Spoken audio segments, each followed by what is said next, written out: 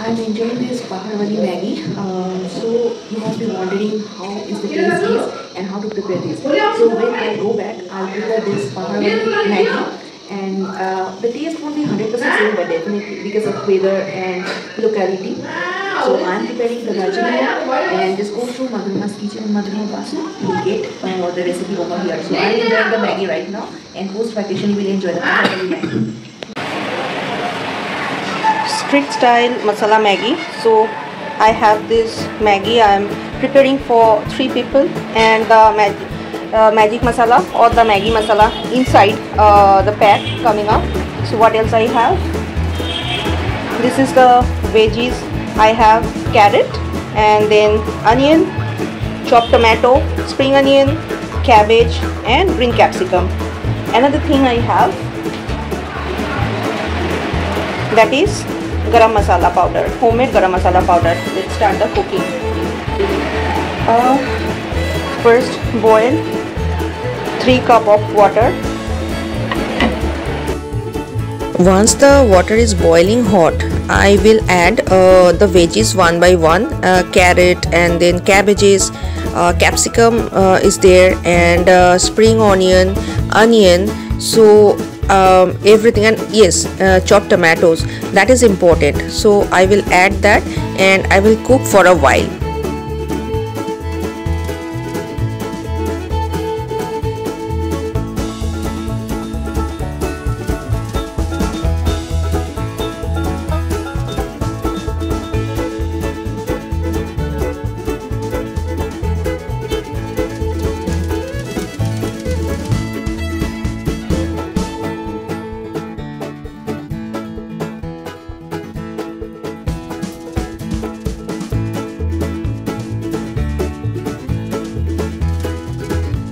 And now I will add the Maggi masala, the masala packet inside the Maggi pack. So I will add for 3 Maggi, I will add the 3 packet of masala, not the magic masala.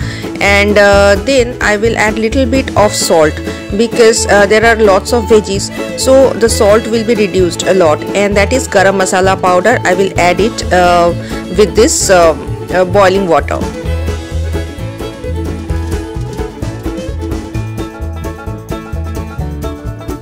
And break the Maggi in small portion and add it, so that it will be cooked properly and very quickly.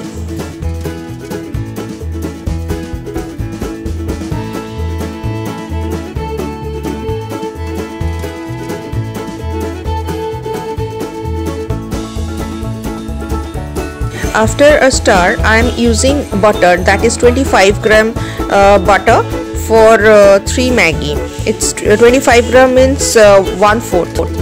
And let me check if it's done or not. Yes, the veggies are almost done. Not almost, it's softened. So the Maggi is done. It will be little bit soupy, not the dry one. And I will finish it off and I will serve in a small bowl or plate. So thank you for watching Madhurima's Kitchen and Madhurima Basu YouTube channel. Hope you enjoy the recipe. I'll show you how to garnish it, and for this kind of recipe you have to go through my channel, and you can check me in Instagram or Facebook, Madhurima's Kitchen as well. And I just sprinkle some spring onion and coriander leaf and green capsicum, that is optional, and I just serve it. So Paharwali Maggi is ready. If you want, you can grate some cheese as well, it's optional.